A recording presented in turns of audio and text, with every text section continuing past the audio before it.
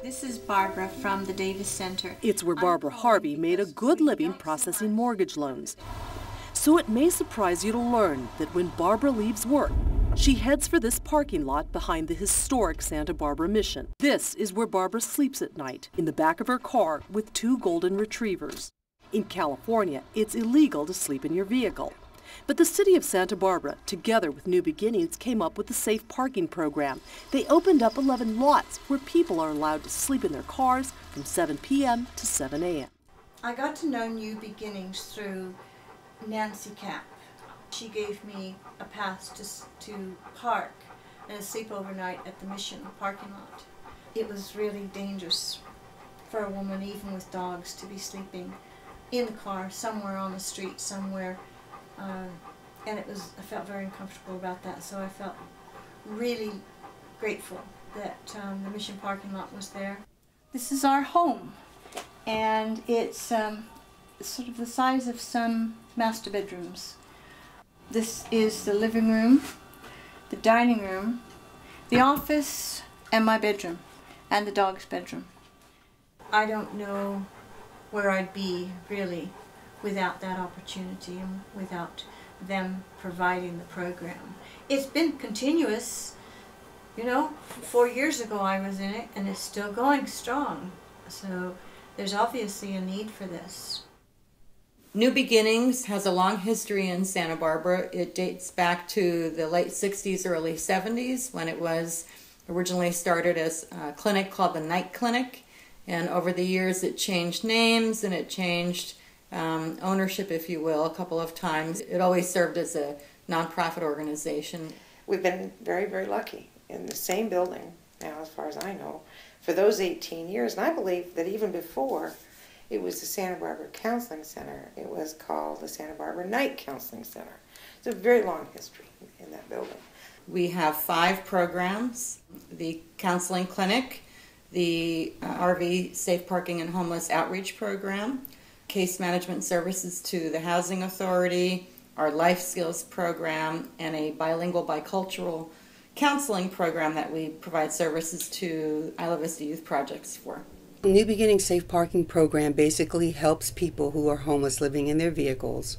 We have about 110 spaces, we have about 150 clients, and we have 20 different lots all over Santa Barbara, some in Goleta, some in Nolita. We have about 150 people total that are participating in the program at any one time. Right now we have about 55 people on our waiting list. The numbers are growing rather than diminishing over the past several years. There are about 50 people who work for New Beginnings. About 40 of those people are working on a volunteer basis. We have approximately 30 counselors who work at the clinic, all on a volunteer basis. Our staff, our counselors are volunteers, even our supervisors are volunteers. They are also dedicated and they really have a big heart for what they're doing, and they enjoy being a part of New Beginnings. That, you know, they don't think twice to do it, and it just feels so special to be a part of that. All of the clinical directors, their hearts were in the right places, and all of the colleagues, all of the interns who were struggling to learn, struggling to do a help for the less fortunate. One of the most important aspects of the services that we provide at New Beginnings is that we will turn no one away for an inability to pay for services. We see people on a sliding scale basis at the counseling clinic. We don't charge anything for our services through the homeless outreach program. We will provide services to anyone regardless of their ability to pay. I really am a person who saw part of New Beginnings' background as working with those who were underprivileged, marginalized, and not part of mainstream services. They provide services to a wide variety of people. These are families, these are children, they are folks that are, many of which are employed. These are folks that are productive people in the community but are having real problems, and they have the possibility of falling into deeper problems. They're just everybody. We're all the same. We're all equal. Some people just are poor and down on their luck and having a hard time. And if you give them that chance, they will prove to you that they can be just as good and equal as everybody else, and they can actually hold a job and get a job and do things, and some of them soar like eagles because they get that opportunity, and that's all we need. That's all we need is that opportunity to give to somebody. One of the things that I like about my job the most is being able to help transform people's lives, to show them that there's somebody who cares. A lot of times people come into our office for the first time and they didn't know that we existed.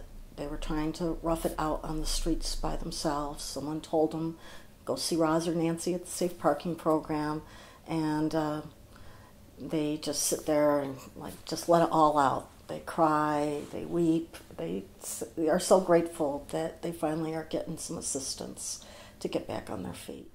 Yeah, when somebody is there listening to your worst thought you had about yourself and sitting there and saying, you're okay, it's a very curative experience.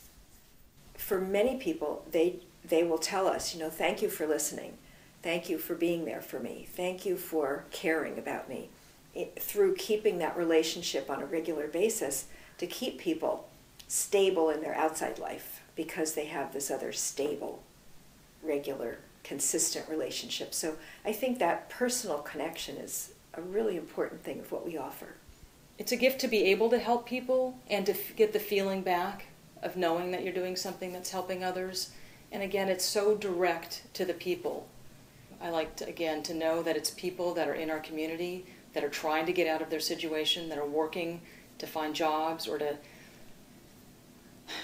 better their lives, go back to school, and help those people achieve their goals. Because of the economic problems in the last several years nationally, a lot of our sources for funding have dried up, and people who normally would have supported us have not been able to because of their own financial issues. In recent months, a number of the community counseling clinics in Santa Barbara have closed. They've just closed their doors. So now, at a time when so many people need help, there are fewer places for them to go get help. We touch so many other organizations in town, and we've taken on the burdens of a lot of organizations in town. One of the most expensive things that organizations do is counseling. And as financial times have gotten bad, that's the first thing that they've had to jettison.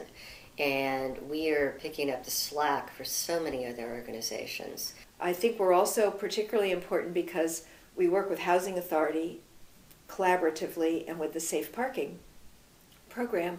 And so we get cross referrals where people that are served at those other programs are coming into the clinic, and I think feel more comfortable seeking the help at New Beginnings because they know we're connected to the other programs.